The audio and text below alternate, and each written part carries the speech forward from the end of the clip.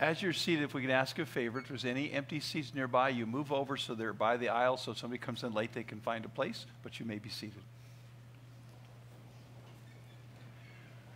We want to welcome you to Jael and Angelina's wedding. It's been a long time coming, about 2 weeks, I think. And but we praise God, it's all come together, and it's been for a good reason. But before we start the ceremony, I wanted to share some thoughts with you. I've had a chance to sit down with them and counsel them, and they're going to be doing some follow-up counseling after they're married as well. And I don't know how much they're going to listen to me today, but I've got some thoughts to share with them and to share with you as well. As I thought about what I could tell them, I thought about, well, who are they? And there's a lot of things I know about Jael because he's grown up here in our church, and there's many things I've learned about Angelina since she's been coming and became a Christian and known the Lord and just watching her grow in the Lord. But one thing they both have in common is they're both nurses. And so I thought I'd tie that in a little bit to marriage. You know, being a nurse is going to be good for being married too, because nurses have a lot of patience, and you need a lot of patience in marriage, okay? Bible says in Colossians chapter 1, verses 10 and 11, that you might walk worthy of the Lord unto all pleasing, being fruitful in every good work, and increasing in the knowledge of God, strengthened with all might, according to his glorious power, unto all patience and long-suffering with joyfulness. If you have ever prayed for patience, and the Bible tells us in James chapter 1, when we go through trials in our life, it says, let patience have her perfect work, that he might be perfect, entire, wanting nothing. And if you lack wisdom, let him ask of God that giveth to all men liberally, and upbraideth not, it should be given him. But let him ask in faith, nothing wavering, for he that wavers like the wave of the sea, driven with the wind and tossed. And if you pray for patience, often what God does is give you a trial so you can learn patience. And if you're going to learn patience, it's going to be in marriage, because you have to learn to be patient with one another. There's two words that says, with all patience and long-suffering with joyfulness. The first word, patience, it means cheerful, hopeful endurance. And that's really what patience is. It's having a cheerful, and we'll talk about that in a moment, but a hopeful endurance. 1 Corinthians 13:7, it says, love beareth all things, believeth all things, hopeth all things, endureth all things. You need to believe the best in one another. And when those times come that you do fail each other, then you hope for better next time. And when that fails, then you have to endure all things, believing that God is going to bring you through those trials and tribulations. But you do it with patience. You do it with that cheerful, hopeful endurance. The Bible says in 2 Timothy 2:3, thou therefore endure hardness as a good soldier of Jesus Christ. And you're going to have to endure some things when you're married, because you'll find you'll have conflicts and problems. The other word is the word long-suffering. And long-suffering is a unique word in the Bible. It comes from two Greek words, macro, thumia. Macro means big or long, and thumia means to burn. And so long-suffering means to burn long. And what that means, I think there's two illustrations that really help you to understand that. One is like in the old-time movies, and you're not old enough to remember this, but in the old-time movies, the heroine would be kidnapped by the villain, and the villain would tie up the heroine and put her in a cave with a stick of dynamite with a fuse about this long. And then the whole movie was the hero climbing mountains and crossing oceans and fighting off the enemy, trying to get to the heroine to save her. And they keep flashing back to that stick of dynamite, and it keeps burning and burning and burning. Seems like it takes forever to burn. And then right when the hero gets there, he unties her, takes her out of the cave, and it blows up. And that's what long-suffering is. It's having a long fuse, not a short fuse. It's willing to keep that fuse burning, to not let it die out. But I think the other illustration here is like those trick birthday candles when you were young. You know, the ones where you blow them out and they light back up, and you blow them out and you light back up. Inside of you, there's a fire of love for Angelina. Inside of you, there's a fire of love for Jael. And what's going to happen is sometimes Jael's going to walk up to you and do something that's going to be like he went and blew that fire out. And at that point, you have a choice to make. You can let her action control your feelings, or you can choose to let the Holy Spirit of God in love light that flame right back up again. Don't let it go out. Be long-suffering. Keep that flame burning no matter what she does, no matter what he does, to show patience and endurance, long-suffering. But the other thing about nurses is not only do they have a lot of patience, but you have to give out medicine. It's one of the big jobs of a nurse is making sure the patients get the medicine that they need and get the right medicine. In Proverbs 17:22, it says, a merry heart doeth good like a medicine, but a broken spirit drieth the bones. Remember, it said cheerful, hopeful endurance is patience. And that means you have to have a merry heart. That's the best medicine. To be able to laugh, to be able to smile, to be able to be cheerful even in those difficult times. It's choosing happiness. Paul said this in Acts chapter 26, verse 2. When he was a prisoner, when he was on trial for his life, and he had been beaten, he looked at the king and said, I think myself happy. He made a choice. His circumstances were not good, but he chose to be happy anyway, to have his happiness not based upon his circumstances. And that's what Bible joy is. The Bible tells us in Nehemiah chapter 8 and verse number 10, the joy of the Lord is your strength. You remember we did a series of messages on the fruit of the Spirit. And the fruit I used to illustrate joy was the fruit of a lemon. Because when I put lemon and joy together, I think of lemon joy dishwashing soap. And that is the best illustration of Bible joy. Happiness is no dirty dishes. But joy is what you add to the dishes to make them easier to clean. And joy is what you're going to add to your problems. Happiness is we got no problems. But that's not life. Life brings problems. And joy is what you add to the situation to make the problems easier to deal with. Psalm 16:11 says, Thou wilt show me the path of life. In thy presence is fullness of joy. At thy right hand there are pleasures forevermore. And so find that joy of the Lord in every situation. Now, I will advise you, Jael, one of the things you want to do is wash the dishes every now and then, okay? My wife has a plaque that says, no man ever got shot while washing dishes. And there's a lot of truth to that. And so you can do some of those chores around the house and you can help out. 2 Corinthians 8:2 says how that in great trial of affliction, the abundance of their joy and their deep poverty abound in riches of liberality. Joy is getting in there and helping out whenever there's a problem, whenever there's a need. It's just doing my part to make it easier to deal with that situation. Don't leave it to her alone, but you get in there and help out. Angelina, when you want to cry, that's when you need joy. The Bible says in Nehemiah chapter 8, verse 10, Then said he unto them, Go your way, eat the fat, and drink the sweet, and send portions unto them for whom nothing is prepared. For this day is holy unto our Lord. Neither be you sorry, for the joy of the Lord is your strength.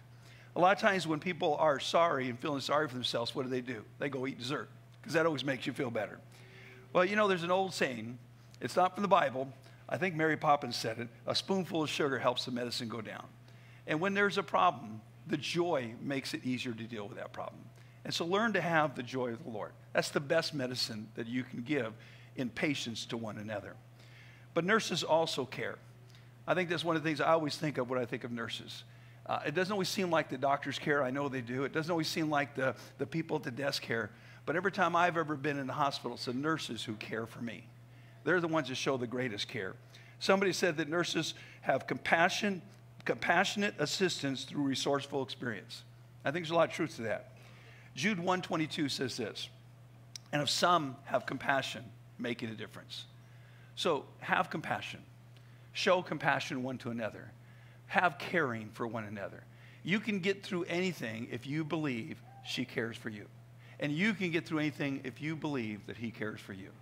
And so show that care and that compassion. I know you do it as nurses, and you can do it as husband and wife as well. We're going to say some vows in just a moment, and those vows it says in sickness and in health. In James chapter 5, verses 13 through 15, it says, Is any among you afflicted? Let him pray. Is any merry? Let him sing psalms. Is any sick among you? Let him call for the elders of the church and let them pray over him, anointing him with oil in the name of the Lord. And the prayer of faith shall save the sick, and the Lord shall raise him up. And if he committed sins, they shall be forgiven him. And so in sickness and health, you've got to be willing to take care of her, whatever is going on in her life. You've got to be willing to take care of him, whatever is going on in his life. As a nurse, you have to take care of people in pretty bad situations. You have to show that compassion and that care, even when they're throwing up, even when they're whining and crying, even when they're in pain. You've got to show compassion. And that's exactly what you need to do in your marriage as well, is have compassion, making a difference in each other's life, even in those difficult times. We're also going to say the words for better or for worse. Things are going to get better. There's a lot of blessings about being married. In 3 John 1, verse 2, it says, Beloved, I wish above all things that thou mayest prosper and be in health, even as thy soul prospereth. I've been praying for you. I'm praying that God will bless you guys physically, spiritually, emotionally, in every way. And I know that God's going to bless you. And in those blessing times, that's a good time to be married. But in worse as well. You're going to see Angelina at her worst. You're going to see Jael at his worst.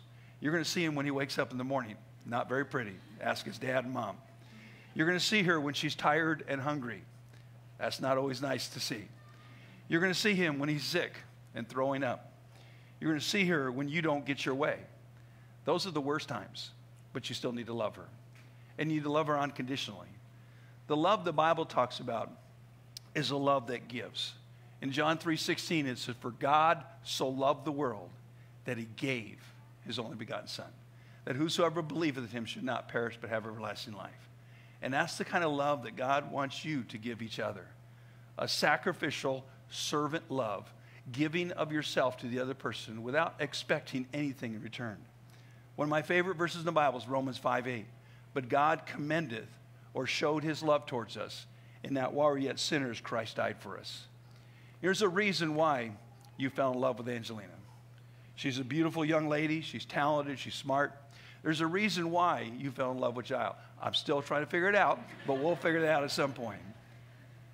But you know what? There's no reason for God to love me. None at all. And yet he chose to love me when I was unlovable, when I was a sinner. And I'm so thankful for that love. And that's the pattern. That's the picture he wants to use in your life. You know that marriage is a visual picture of the love of Christ? In Ephesians chapter 5, verses 31 to 32, it says, "For this cause shall a man leave his father and mother, and they shall be joined unto his wife, and they two shall be one flesh." And then he says, "This is a great mystery, but I speak concerning Christ and the church." You are giving a visual picture to your guests today of Jesus Christ and his love for you, how he sacrificed himself, how he gave of himself in love for you. And all you had to do was do exactly what you're going to do today, and that's say, "I do" to him. You see, Jael, how much did you pay her to marry you? Nothing. Nothing? Not a dime? No. Oh, man. How much is it going to cost him to marry you? Just his love. Just his love. You see, love is not earned, it's received. In Ephesians 2:8-9, it says, "For by grace are you saved through faith, that not of yourselves, it's the gift of God, not of works, so any man should boast." You don't have to do anything to earn the "I do" today. Now, once the "I do's" are said, that's when the work really starts. In Ephesians chapter 2, verse 10, it says, "For we are his workmanship, created in Christ Jesus unto good works, which God had before ordained that we should walk with him." You see, now that you're married, you're going to be spending a lot of money. Didn't cost you anything to get her today, but you're going to be spending a lot of money. Now that you're married, it's going to take a lot of work. But you don't do it to get married. You do it because you're married. And salvation is exactly the same way. You don't have to work for your salvation. You just have to accept it. In just a moment, you're going to accept her love and receive her as your wife. In just a moment, you're going to accept his love and receive him as your husband. And I know that you've accepted the love of Jesus Christ and received him into your heart and your life. And I know that you've accepted the love of Jesus Christ and received him in your heart and life.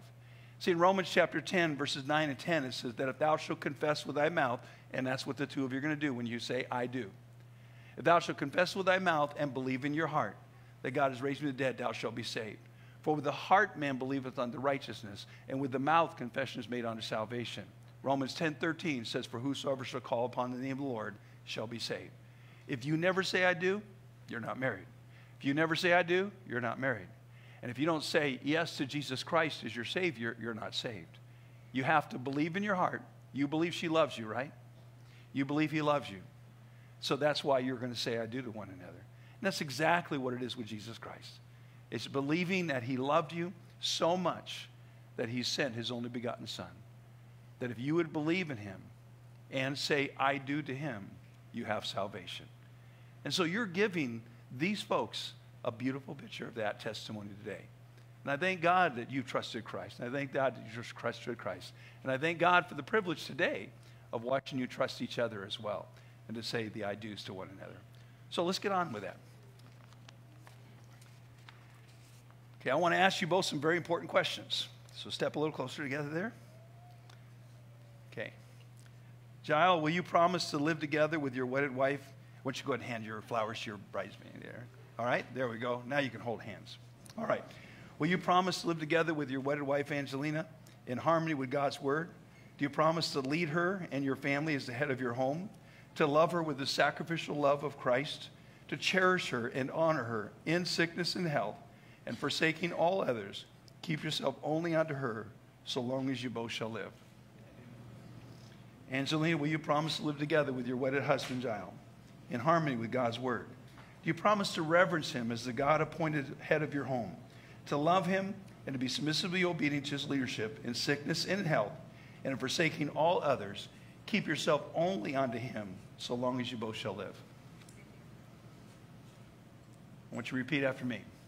I, Jael, I, Jael, take thee, Angelina, take thee, Angelina, to be my wedded wife, to be my wedded wife, to have and to hold to have and to hold from this day forward, from this day forward, for better, for worse, for better, for worse, for richer, for poorer, for richer, for poorer, in sickness and in health, in sickness and health, to lead and to love, and to lead and to love, to cherish and honor, to cherish and honor, till death do us part. till death do us part. According to God's holy word, According to God's holy word, I hereby pledge to you my faithfulness. I hereby pledge you my faithfulness. I, Angelina, I, Angelina, take thee, Jael, take thee, Jael, to be my wedded husband, to be my wedded husband, to have and to hold to have and to hold from this day forward, from this day forward, for better, for worse, for better, for worse, for richer, for poorer, for richer, for poorer, in sickness and in health, in sickness and to reverence and to love, to reverence and to love, to submissively obey, to submissively obey, till death do us part. till death do us part. According to God's holy word, According to God's holy word, I hereby pledge to you my faithfulness. I hereby pledge to you my faithfulness. This time the couple is going to do a unity. Or first we're going to do the rings. So do you have a ring? What token do you have to pledge these vows? A ring. Okay.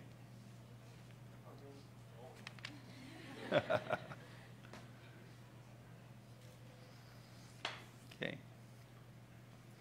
As you place the ring on Angelina's finger, repeat after me. As a pledge As a pledge and a token of these vows and a token of these vows made between us, made between us, with this ring, with this ring, I thee wed I thee wed before Almighty God. before Almighty God. Angelina, what token do you have of your vows? A ring. No. Okay. As you place the ring on Giles' finger, repeat after me. As a pledge As a pledge and a token of these vows and a token of these vows made between us, made between us, with this ring, this ring, I thee wed I thee before Almighty God. before Almighty God. This time they're going to do what's called unity sand. Here in Hawaii is the appropriate thing to do to show the blending of lives. When sand comes together, you can't tell where one started and the other ended. And they're coming together as husband and wife, blending their lives into a brand new unity. And so we're going to go ahead and do that this time.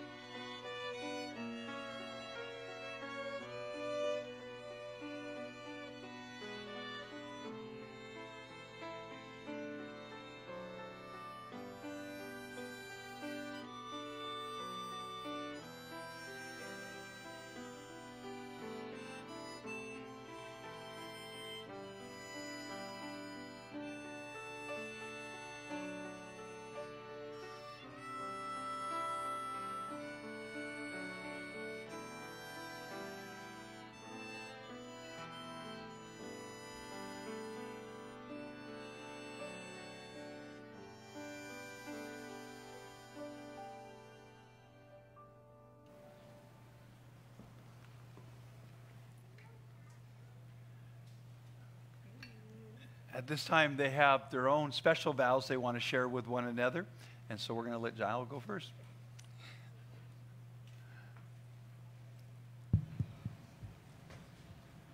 I love you, Angelina. And above all, I give honor to glory God. And above all, I give honor and glory to God for this special moment. I thank God for putting you in my life. I pray that I will love you unconditionally as Christ has loved us. I promise to provide for you in all areas of our lives, spiritually, physically, and emotionally. I promise to be faithful and loving to you and only you through all uncertainties and trials of both present and future. As we begin a new chapter in our lives together as one, I pray that we will always put God first in everything that we do. In Genesis 2:24 it says, "Therefore shall a man leave his father and his mother, and shall cleave unto his wife, and they shall be one flesh." And in Proverbs 18:22, "Whoso findeth a wife findeth a good thing, and obtaineth favor of the Lord." It is my desire to honor these scriptures and to love you as Christ has loved the church. With all of me, I make this pledge to you. Angelina.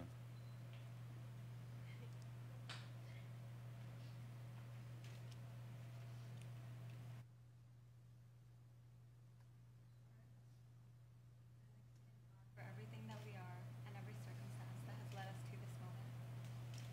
I want to thank you again, Jael, for giving me one of the greatest blessings I could have ever gotten from someone here on earth. Thank you for your boldness in witnessing to me, and thank you for caring enough to share the gospel with me. For that reason in itself, I am forever grateful. Jael, from this day forth with you, I promise to keep God at the center of this marriage and always put him first. I vow to love you unconditionally, even during the times that you are hardest to love. To never stop learning how to love you and give you what you need.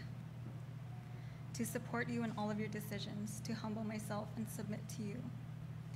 I vow to give you my kindness and be a rock and friend that you can count on.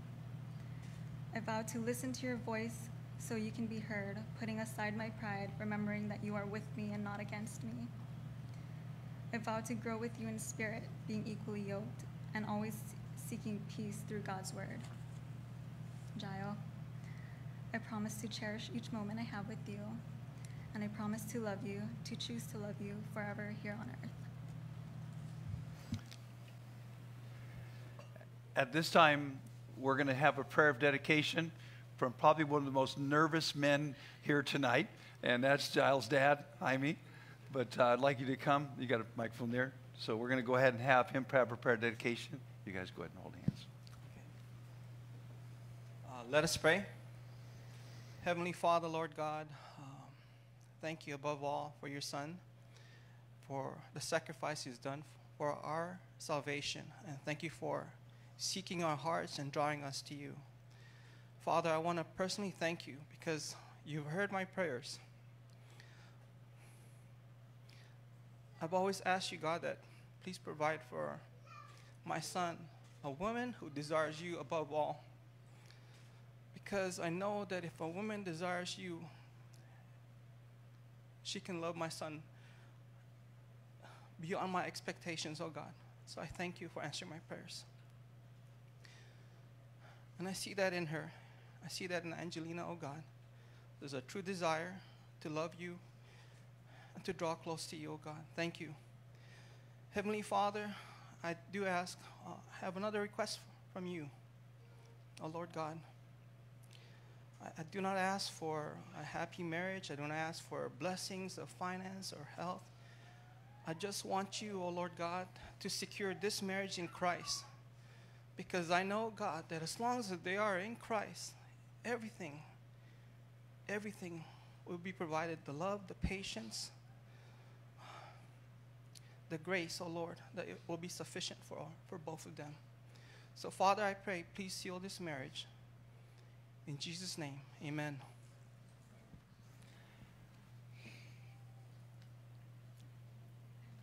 I asked Jaime if he's going to cry during the prayer, and his son's crying. That was a great prayer, Jaime. I appreciate that.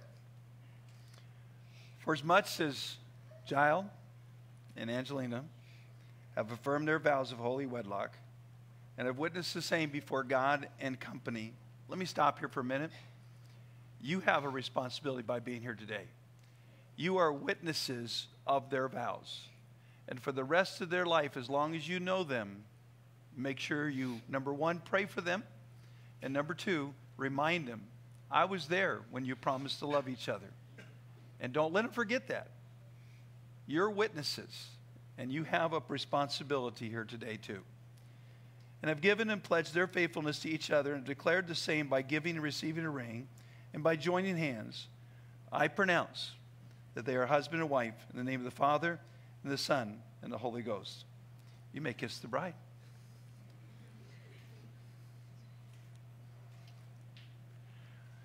Matthew chapter 19.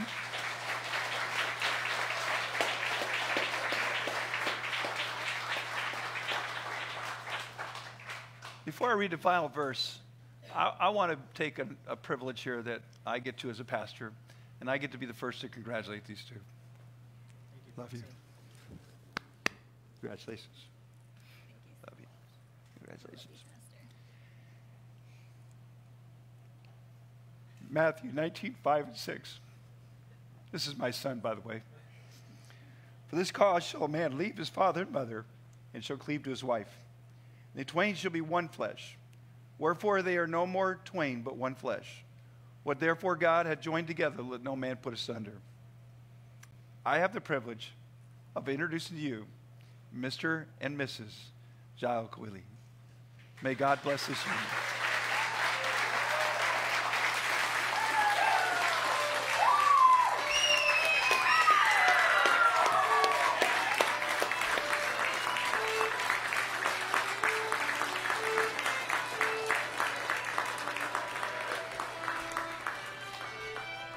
Please be seated for just a moment. Just before we dismiss, we're going to have a reception line outside in the Welcome Center. We'd ask you to go through the right-hand door. My right hand, your left as you're facing me, but this side over here. Go through that door. You'll have a chance to greet the bride and the groom and their parents. And then they're going to have some light poo-poos, some refreshments there in the Welcome Center. It's also the photo booth where you can get a picture taken to put in their album. And then there's a ukulele that they'd like to have you sign as a guest. That's their guest book. And so if you can take a moment to sign it. And we're going to have all that happening in just a little bit here. And then at 6 o'clock, we have our church service. And at that service, we're going to honor them again. So we would really love to have you come and be a part of that. I've got another challenge for them as well. And it won't be a long service, but it'll just be, I think, a blessing to you as friends and family of the bride and groom. And then after the service, we're going to have a reception downstairs with some full poo-poos and some food that you can enjoy as well. And so that the service will start at 6 and the reception will follow immediately afterwards in doing that. I'd also like to mention that as I shared the challenge with them, one of the things that is a burden on their heart is that you might not only know about their love for one another, but their love for Jesus Christ and especially his love for them. And one of the greatest gifts you could give them today is receive the gift that they have received of salvation, receiving Jesus Christ as your Savior. And if you have any questions about that, I know they would love to share that with you. We would be glad to do that. Out on the Welcome Center desk, as you go through the line, there's a stack of books called Done, D-O-N-E. Their marriage is done. They are married now. It's done. And it just took that those two little words, I do, to complete that. And that's exactly, Jesus did everything already for you. He just wants you to say, I do to him. And if you'd like a copy of that book to read, to understand more about his love for you, that would be our gift to you. You're welcome to take a copy and hopefully read it and understand more about that gift as well. But again, we're so thankful that you came today. What we're going to do is we're going to ask that you dismiss kind of by rows. We'll start with the front row and work our way back. So there's one row at a time, come out, and as soon as that row is gone, the next row can go. And that'll kind of keep it somewhat orderly so it doesn't get bottlenecked here at the back too badly. And again, thank you so much for being with us today. Let's have a word of prayer, and then we'll let the violinist play and go ahead and dismiss. Father, once again, we thank you so much for this couple, for the blessing that they are to us, each one here today, family, friends, fellow church members. We love them, and we're thankful that we were here to share with them their commitment of love one to another. We pray that you would bless them in their marriage. We pray that we would be faithful to pray for them, to encourage them, to counsel and guide them and to hold them accountable to what they've said today. Thank you again for this day and for these folks. In Jesus' name, amen. Thank you.